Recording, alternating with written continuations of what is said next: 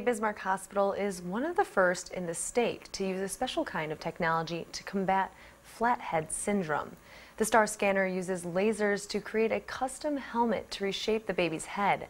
The process takes 2 seconds, and doctors say it's less stressful than doing a traditional plaster cast.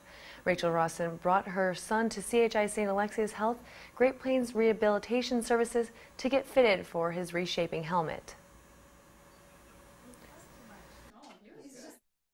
I just hope that his head kind of rounds out on the one side, I guess, and he continues to tolerate the helmet like he has been for the most part.